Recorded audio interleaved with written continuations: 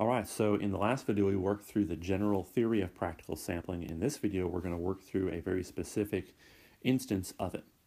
So in this video, we are going to work with the continuous time signal x of t, which is a sinc squared function, and we are going to sample that with this waveform pt of t. So pt of t in this example is kind of this rectangularly pulsed waveform.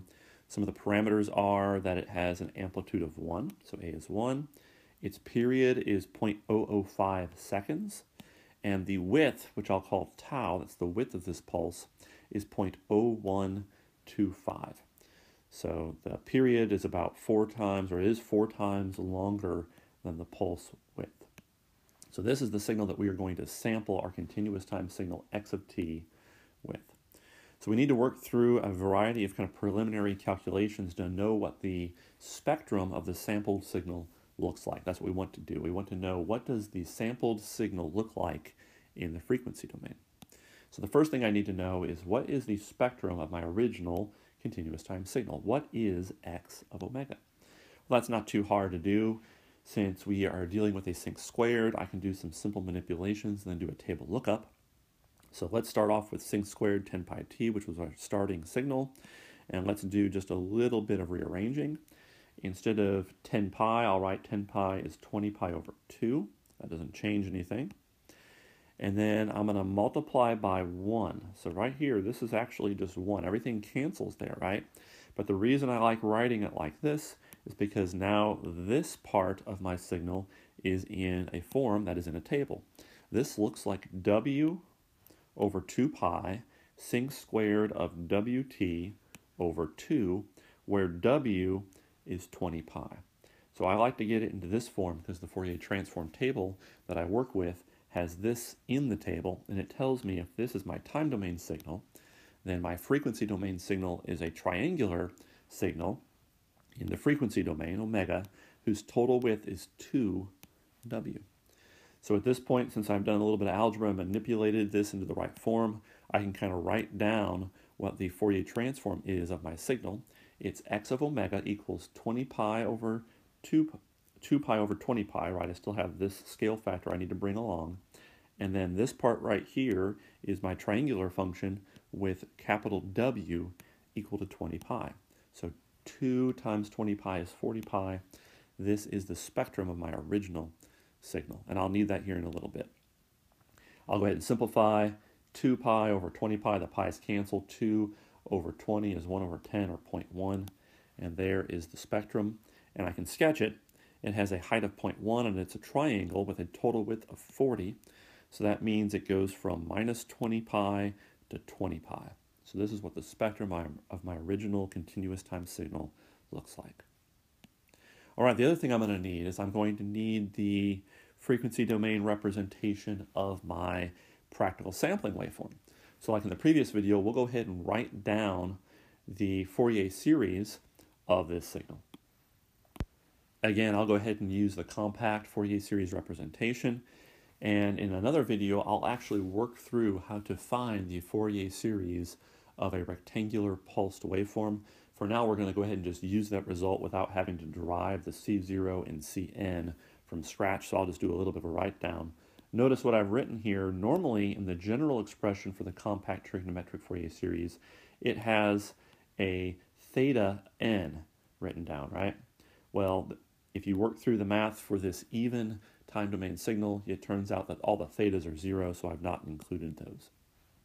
If we go watch the other video, we can just do a write down for the Fourier series coefficients. It turns out that C0 is always equal to A, the amplitude of the pulsed waveform, times tau, the width of the rectangular pulses, divided by t. So for us, A was 1, tau was 0.0125, and t was 0.05. So we can compute that. It turns out to be 1/4. And then we also have a nice expression for Cn. It turns out that the coefficients Cn are equal to the magnitude of the ANs, and the ANs are equal to this expression right here. Again, for this video, this expression that I have circled is just kind of appearing out of thin air, but if you go watch the Fourier series video for the pulsed rectangular waveform, we derive this result. So 2 over n pi, sine of tau pi n over t 2. Again, for this problem, we were told the value of tau, we were told the value of t, so we can just kind of plug in. And that's what I've done right there. And then we need to compute these for different values of n, when n is 1, when n is 2, etc. We can plug these values into our calculator to get out numerical values and know what all of the CNs are. So now we know what our sampled signal is. Since we know what PT of t is, we know what x of t is, we can compute the sampled signal xs of t. We simply multiply our original continuous time signal times pt of t. And if we do that using this Fourier series representation for pt of t, we know what's going to happen. I'm going to have c0x of t plus c1 cosine of 1 times omega naught times x of t, just that first harmonic, plus c2 times 2 times the fundamental times x of t plus c3 cosine 3, etc. All right, so this is our sampled signal in the time domain. Let's go ahead and analyze that just a little bit. Just to make things simple, I'll rewrite that expression of our sampled signal in the time domain. And then what we're going to do is we are going to look at the spectrum of the sampled signal. So I would like to take this signal into the frequency domain. So to do that, I just need to look at this side and take each of these terms into the frequency domain, because the Fourier transform is a linear operation. So one by one, I can go into the frequency domain. So on the left side, xs of t becomes xs of omega. That is equal to 1/4 x of t in time is 1/4 x of omega by definition in frequency. And then here's where things get a little bit more interesting.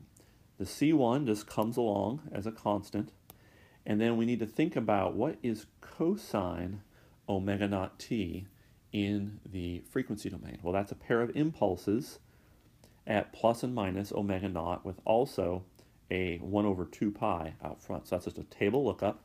Cosine and time are pairs of impulses in frequency. Here I have a multiplication in time.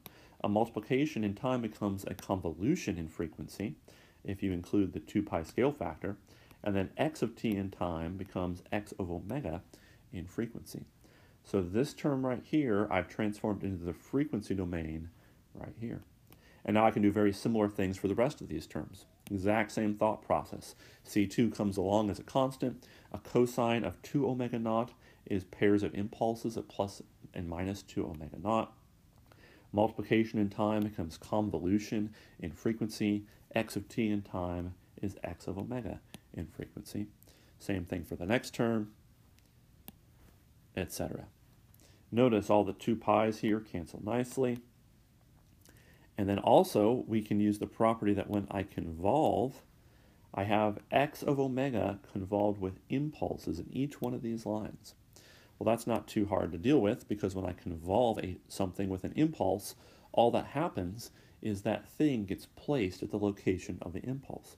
So if I want to place x of omega at omega naught, where this is located, I simply write down x of omega minus omega naught. Similarly, when I convolve x of omega with where this impulse is located, I just write down x of omega plus omega naught. So convolving with impulses is pretty easy, and I can do that exact same thing on the rest of these. Convolve x of omega with impulses at plus and minus 2 omega naught, and I end up with this. Okay, do that for the third one as well, plus dot, dot, dot, dot. So now I have an expression for the frequency domain representation of the sampled signal. And remember, I computed what x of omega was at the start of this, so we can actually go ahead and sketch what this looks like in the frequency domain. Just as you remember, t was equal to 0.05. That means the fundamental frequency is 1 over that, or 20, which means the radial frequency that we're dealing with here is 2 times 20, which is 40 pi. So that's my fundamental radial frequency. So if I want to go ahead and swap those out, I can.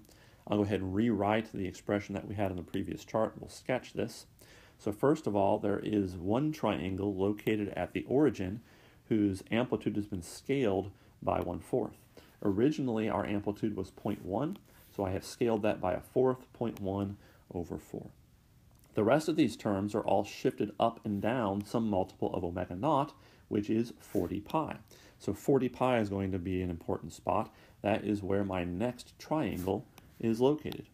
I also have another located at minus 40 pi. Well, over here, each of these triangles have a height of C1, so I have sketched those. I'll do the same thing for the rest of these terms. Plus and minus 2 omega naught, that's going to be at plus 80 pi and minus 80 pi, and they're going to have heights of C2.